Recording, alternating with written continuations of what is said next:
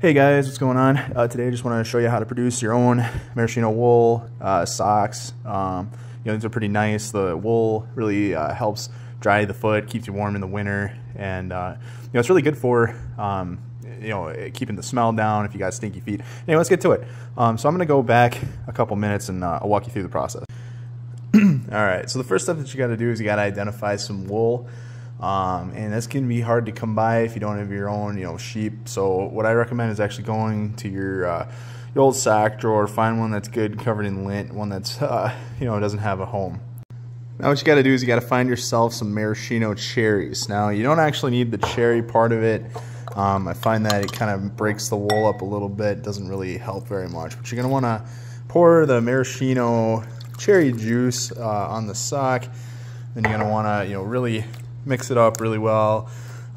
This red color, the sock that I'm trying to produce right now is a Red Wing sock. So you can see, like, we're going from white. You can see it's starting to get closer to that Red Wing color.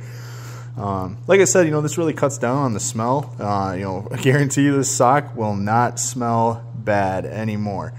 So now what you're gonna do is, once you get it nice and thoroughly saturated, we're gonna leave it for about 5 minutes, and we'll come back and I'll show you what the finished product should look like.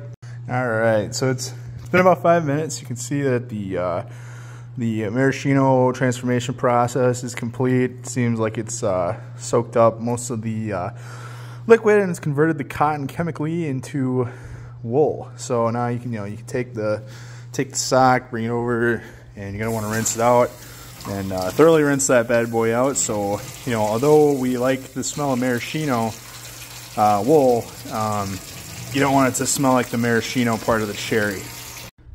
Alright, there you have it. So that is how you convert cotton into maraschino wool.